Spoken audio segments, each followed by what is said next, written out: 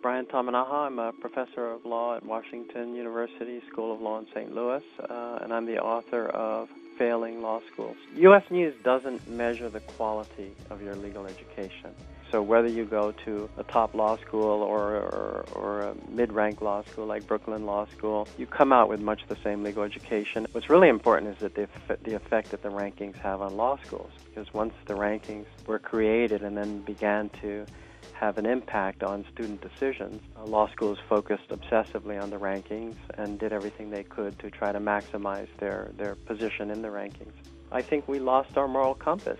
We became so wrapped up in this competition that we, as a group, were willing to do whatever it took to maximize our ranking. And ultimately, law schools have to be held responsible for this. An indication of the enormous impact the ranking has on law schools is the admitted falsification by Illinois Law School in Villanova of their LSAT and GPA scores over several successive years. It is indicative of the kind of pressure that law schools felt and the competition that we have engaged in with one another to move up in the ranking.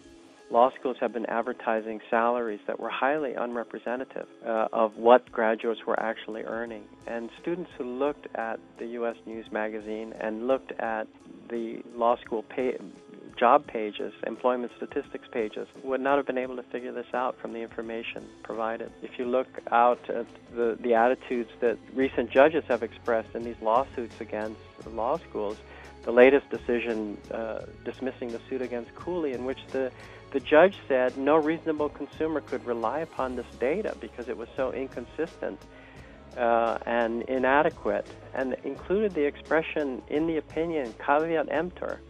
And for me, that's a sad statement about the diminished credibility of law schools, that prospective students are being told by a federal judge, buyer beware.